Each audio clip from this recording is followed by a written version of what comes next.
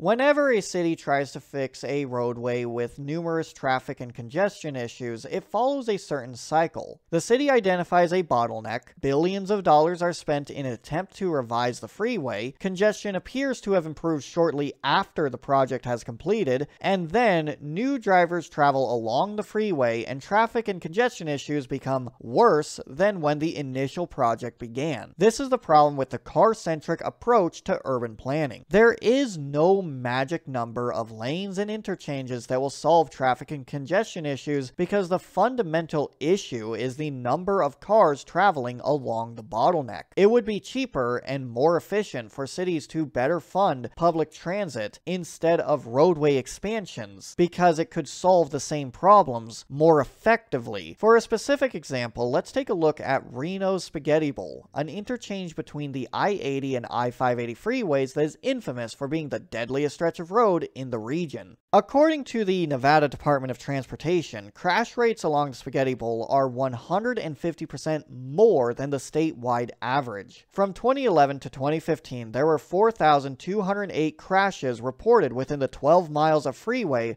around the Spaghetti Bowl. This area includes the section of the I-580 from Meadowood Mall to Clearacre Lane and the section of the I-80 from Keystone to South McCarran Boulevard. Out of these crashes, 1,324 resulted in either injury or death. Inside of the actual interchange itself, there were 669 accidents from 2011 to 2015. Nearly 16% of these crashes occurred when transitioning between the I-580 and the I-80. It is estimated that roughly 50% of all accidents along the Spaghetti Bowl are from rear-end collisions, and another 20% are a single car crash without colliding into another vehicle. Due to the frequency of collisions, everyone who traverses along this interchange is at a higher risk of an accident than anywhere else. Oh, near misses. It's for repayment.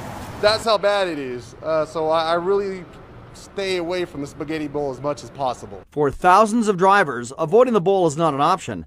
This interchange at times can be a true test of nerves. I feel like I really have to be on my toes going through there. Because it could use some improvement. It's definitely dangerous and crazy. There's always accidents there. The main issue is the high volume of vehicles leading to a lot of congestion. When this interchange was constructed between 1969 and 1971, Washoe County had a population of approximately 130,000 people, and it was only designed to accommodate 90,000 vehicles per day. Since then, the combined population of Reno and Sparks has grown to 327,000 people, and Washoe County has a total population of 435,000 people. Roughly 260,000 vehicles use the Spaghetti Bowl every single day, and these conditions make the Spaghetti Bowl the busiest interchange in northern Nevada, with congestion during peak hours and frequent accidents. The Reno Spaghetti Bowl and its surrounding freeways has always been an ongoing construction project for the state of Nevada, due to its safety and traffic concerns. Between 1979 and 1999, there were repairs and safety improvements along the interchange. In 2001, there was a major revision to add new ramp lanes. In 2002, there was a project to revise the Spaghetti Bowl over the course of 4 years. In 2010, there was a year-long widening project of the US 395 from Moana to the Spaghetti Bowl. In 2011, the state of Nevada was awarded $72 million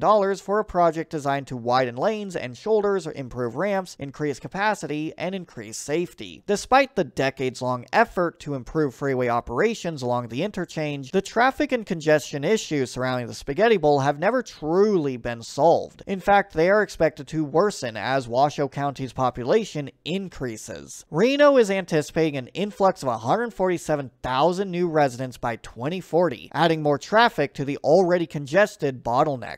In yet another attempt to alleviate these issues, the state of Nevada is spending $2 billion over the course of the next 20 years on a 5-phase project to revise the Spaghetti Bowl. Phase 1 will add an expressway to reduce accidents in the most dangerous portion of the interchange. Phases 2 through 5 will revise the area surrounding the Spaghetti Bowl. Overall, this 2-decade endeavor is intended to reduce congestion, reduce weaving, improve air quality, improve safety, improve freeway operations, and add new surface street connections. Thus solving the problem once and for all.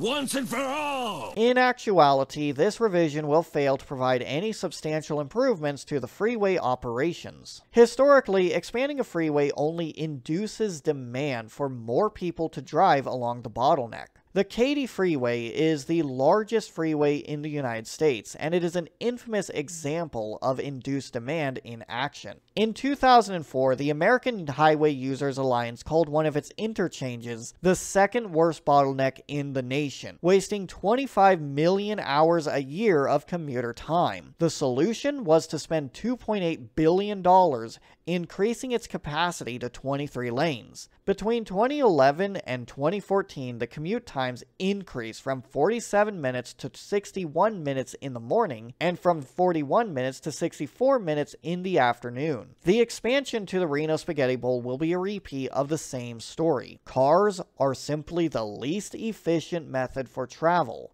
and the more cars along a bottleneck, the more congestion you will have. The only effective solution to reducing congestion, improving air quality, improving safety, improving freeway operations, and making the city more interconnected is building a robust public transit system that allows more people to rely on efficient modes of transit instead of their own private cars. The National Association of City Transportation Officials has a helpful design guide demonstrating the throughput of a 10-foot lane at peak conditions with normal operations.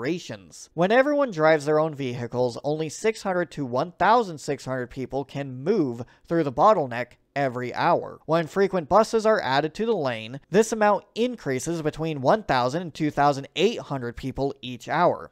If there is a dedicated transit line, over 4,000 to 8,000 people can be moved through the bottleneck every single hour, drastically reducing congestion compared to a system where everyone drives. Transitioning people into more spatially efficient means of travel can be done if a city prioritizes developing infrastructure that makes people feel more comfortable taking those alternatives. This premise is further demonstrated in the Downs-Thomson Paradox, which states the equilibrium speed of car traffic on a road network is determined by the average door-to-door speed of equivalent journeys taken by public transit. In layman's terms, this means that if your city buses are stuck in traffic, so is everyone else, and it is counterproductive to increase roadway capacity instead of public transit capacity. When a freeway expansion is complete, three different types of convergences occur.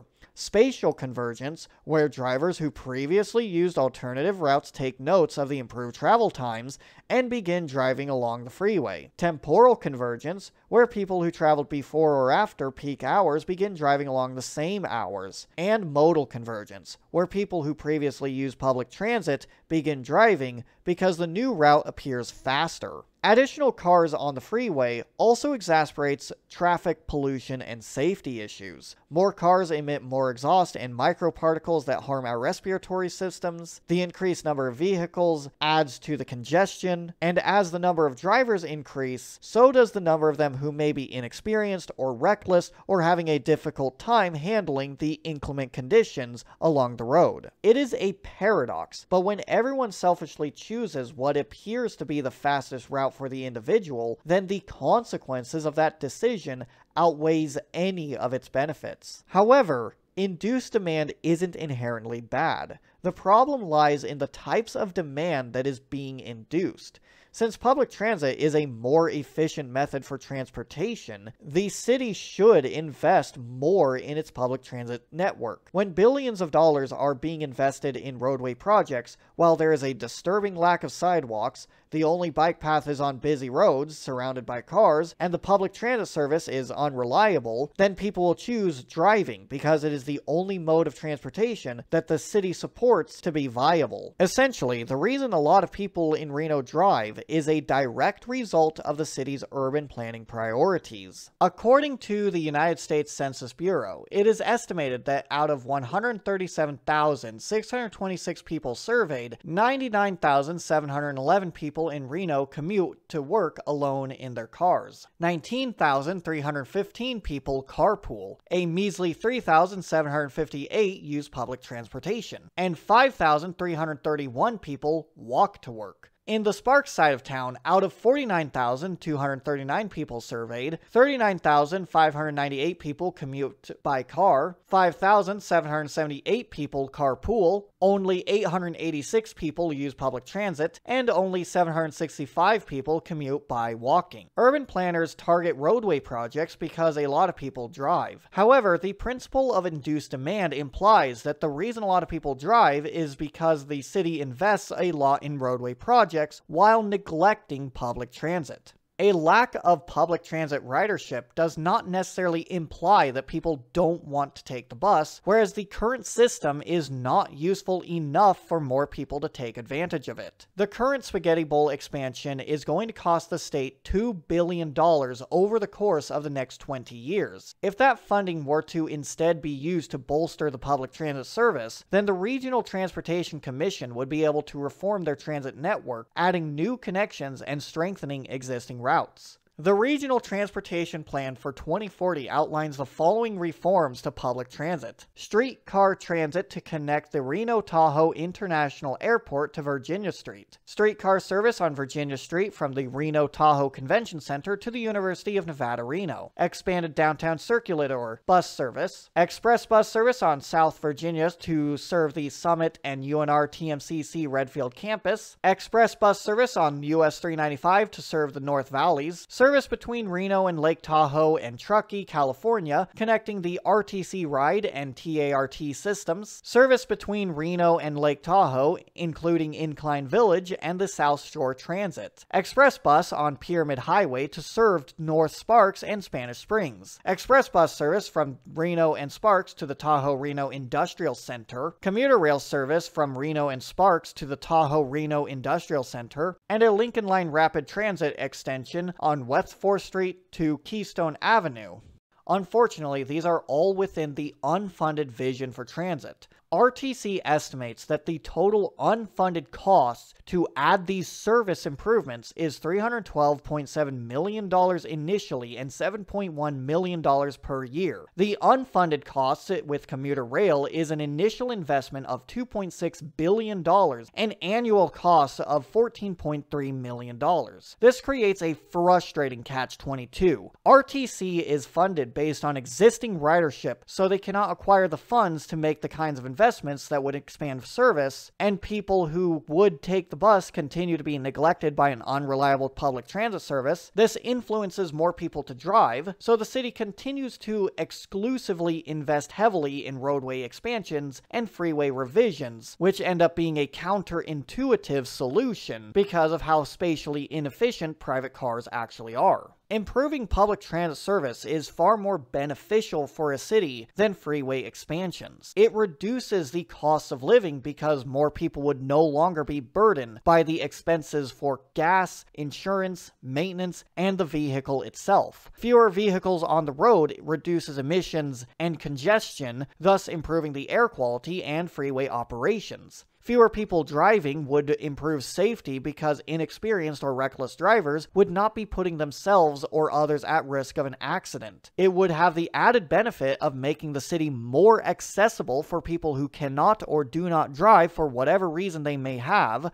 Meanwhile, freeway expansions are counterintuitive, and they will only exacerbate the existing problems that they attempt to solve. More spatially inefficient vehicles increases the amount of congestion along a bottleneck, cars are constantly producing emissions and releasing particulate matter that worsens the air quality, and the added congestion makes the freeways more dangerous. This is why funding public transit is important, and it is imperative for Reno, among other cities who are planning freeway expansions, to learn this lesson. Otherwise, the traffic and safety issues can never truly be resolved, and they will be stuck in a downward spiral of freeway expansions, induced demand, and more freeway expansions. Why couldn't they have done it right the first time, or the second time, or the third time it's been constructed on since I've been here?